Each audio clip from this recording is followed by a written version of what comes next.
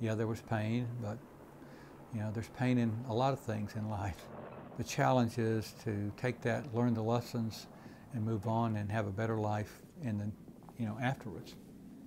The goal was to stop the flow of weapons and materials into the South Vietnam from the north. The people around the ferry that protected the ferry started shooting at us. So we had this multi-million-dollar F-4 attacking these guns on the ground, and evidently one of them hit us. There was a lot of flak, and evidently one hit it, and it blew our plane up, and we had to jump out before it hit the ground, and came right down right amongst all those gunners on the ground. It was like landing right in the middle of a hornet's nest. Up to that point, I was following my training, just doing, by the numbers, so to speak.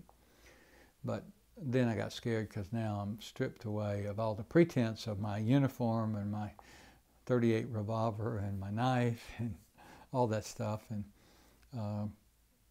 I'm all alone in enemy hands. So you're just kind of hanging on.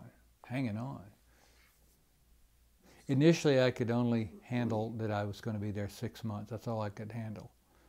I'm going to be out here by next summer. Go to the Olympics, 68 Olympics, Mexico City, I'll be there. But it was more than another year. It was 4 more years. I spent a lot of time on projects, like trying to remember. Once in the early years, I spent 2 days remembering everybody in my 8th grade class, in science class, in which seat they sat in. It took me 2 days, but I did it, and it was amazing. It was amazing what we could remember. There, we had to face those interrogators head on and say no. And they're threatening us with war crimes trials and torture, and sometimes we were tortured. But you just kept saying no as long as you could.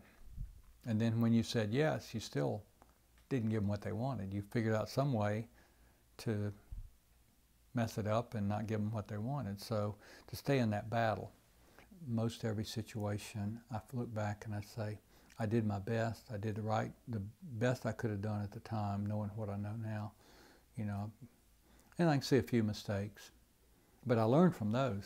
You learn from mistakes, so I got better as a result of the mistakes I made. So I don't even regret them, because they whittled me down to, to better. And I still make mistakes. I'm still learning from them. I'm a slow learner. My wife will tell you that.